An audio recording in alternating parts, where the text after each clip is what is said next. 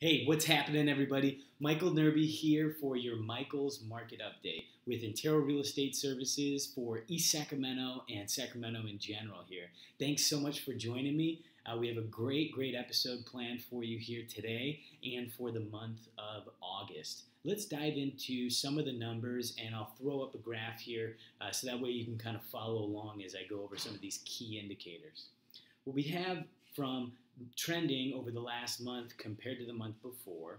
In August, our pendings were flat, and our for sale homes would also stayed pretty much flat. What changed was our sold homes. Sold homes went up 13%. Our days on market average was 21 days, and our months of inventory is right around 1.1 months of inventory. High absorption rate at 93%.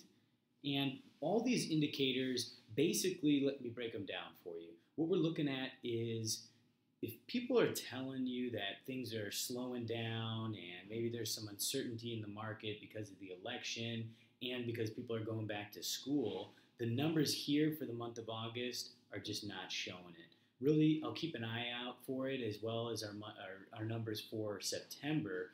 But with these indicators where our pendings are pretty much trucking along, our for sale homes are trucking along, staying flat, our for sale, our solds are up 13%, our days on market is still really low at 21 days, and really that months of inventory, 1.1 months of inventory, really saying that things are still very much a good market for sellers in the East Sacramento area. Values are going up. We have 99% sold price versus list price. So that means basically if you're putting your house on the market for X amount of dollars, you're going to get 99%, or very close, basically 100%.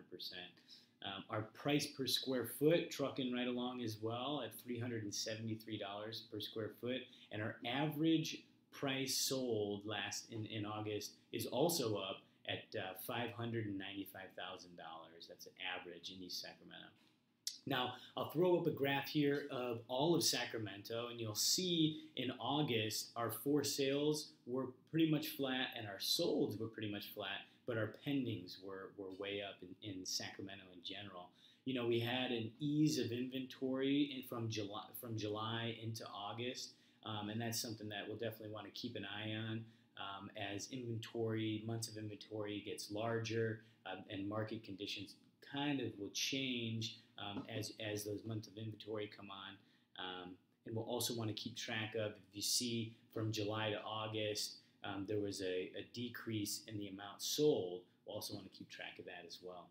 Well, guys, thanks so much for joining me today. And as always, really appreciate your comments, feedback, how I can make this better. Always would appreciate that. So thanks for joining me. Again, it's Michael with Michael's Market Update, and I'll see you guys next month and see you guys around the neighborhood. Thanks so much for joining.